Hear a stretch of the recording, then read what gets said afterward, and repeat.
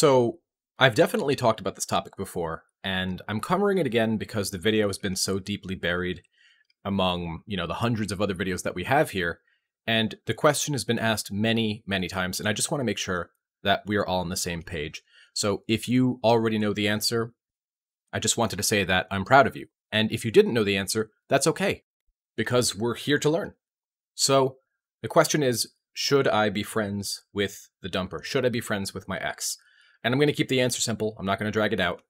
In the event that you are emotionally mature and able to be a friend with your ex, and you genuinely desire friendship, you are not remaining friends with them to increase a chance to win them back, then sure.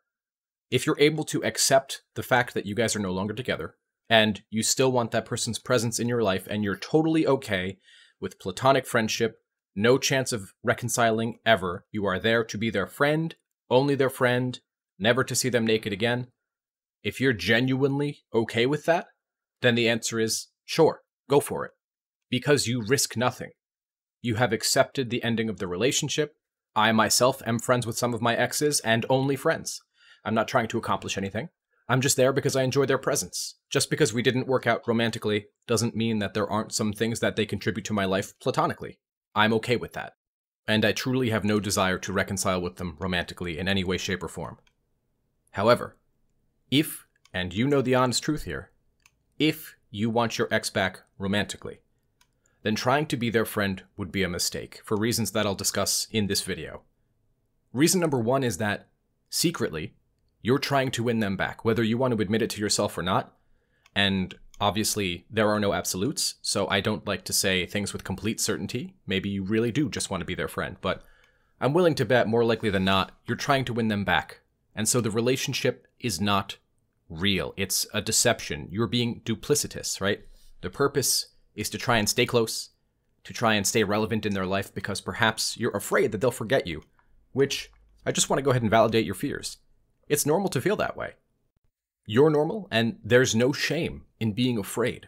In fact, when we're able to admit and name our fears out loud, we gain some control over them, because the first step to knowing yourself is knowing your fears. Knowing what things motivate you and what things repel you. This is an example of being self-aware, and self-awareness is never a bad thing.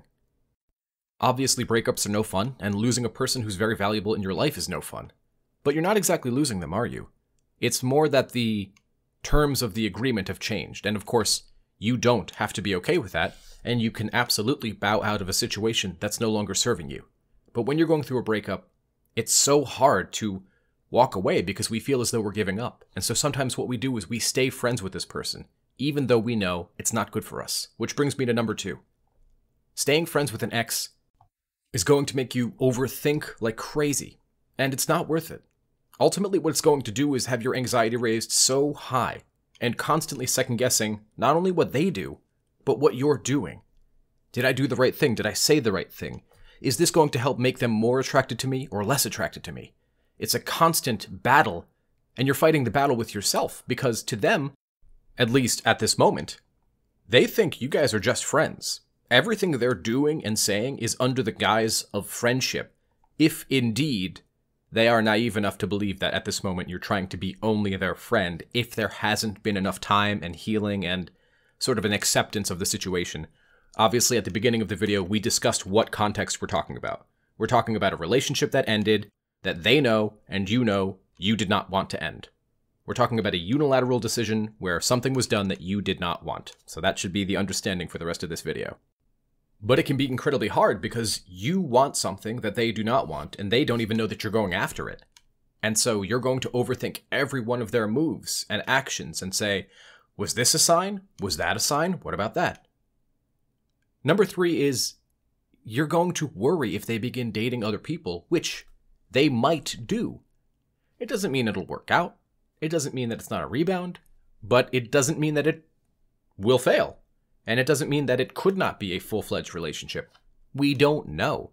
And on channels like mine, we don't try and know, because we're not future tellers, we're not mind readers, and some people on the internet are going to make you believe that they do know, that they have all the answers. But life is uncertainty, and our ability to test ourselves and overcome uncertainty is one of the metrics in which we value ourselves. The ability to deal with uncertain situations. That's pretty much how we got here, was dealing with one uncertain situation after another. So, do you really want to be around to watch them date other people and maybe even ask you for advice on dating other people? It's not going to be healthy for you, and we need to consider your mental health here. We can't really sit back and focus on theirs because you're only in control of one body, and you need to do what's best for that person. You need to treat yourself as though you're someone responsible for helping, as Dr. Jordan Peterson would say. It's important for you to understand that hanging around them, at least near the newness, the freshness of a breakup, is not a good idea. It's not healthy for you. And I know you want to be their friend because you're afraid that they're going to forget you, but the reality, the real reality of the situation is that they won't. That's a fear that you're creating. And it's okay that that's happening. I know it doesn't feel good, but I would even encourage you to allow yourself to feel how you feel right now. Give yourself peace. How you feel is normal. It is appropriate to the situation. And the situation is fraught with uncertainty and fear. And is this going to be the last person I ever date? They're the best I could manage. I don't like myself. I'm not good looking, blah, blah, blah. All the negative, self-limiting beliefs that come out during a breakup. The reality is they won't forget you. You were important to them. You were good enough to have them. And you're good enough to have the next person and the next person. And I realize that at this moment you're listening to this video, you only want them, and that's okay. But being their friend will also work against you, because we have to consider desire. We can't forget that one of the things that makes a romantic relationship work is the mutual desire for each other. Romantic attraction to one another. And at the moment they broke up with you, they're not feeling that desire or romantic attraction. And just like they didn't feel it at the beginning, and then they did, and then you guys dated, and then they didn't again when the breakup happened, it should demonstrate that this is a switch that can be turned on and off, but not through active manipulation, like some people on the internet would have you believe. It's about working on ourselves and being a desirable target for ourselves, because when you desire good things for yourself, the way you treat yourself will change. And that projects outward onto other people. And ultimately, they want a piece because you have something that they don't have, that very few people have, relatively speaking. Self-love, self-care, the ability to dislike something about themselves and the knowledge that they'll fix it. Accountability, personal responsibility. Because it's about us. At the end of the day, the story of the breakup is what brought you here. But I hope if there's one thing this channel has nailed into your head, it's that self-love is what creates romantic attraction. It's the ultimate answer that, in a weird way, doesn't make any sense, because our entire life we're taught that if I do that over there, if I work on that thing will come to me. And then here some weirdo like me on the internet comes along and says, no, don't work on them, work on you. And then you'll get them. Of course you're supposed to doubt it. It goes against everything you've ever been taught. But the story's not about them. It never was. The story's about you. And so, my friends, don't be your ex's friend. It's time to focus on you. And I want you to draw your energy, whatever you want to call it, inward. It's time to focus inward, not outward. So, should you be your ex's friend? No. Not until you no longer romantically want them back. I hope this video's made some sense. Obviously, there are different variables in every single situation, and so if you think that for some reason your situation doesn't match up with this video, give me a call. thelovechat.net/coaching is where you can find me.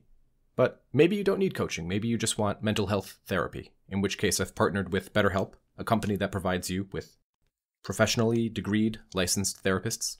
And for that, you can just go to betterhelp.com/Rory or just look in the description below.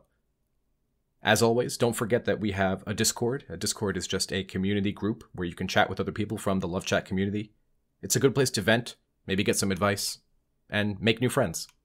We'd love to have you there, and the link to the Discord can be found in the description below. My friends, I hope this video has answered some questions, and feel free to leave comments below. Another video will be coming at you guys soon. I'll talk to you all next time.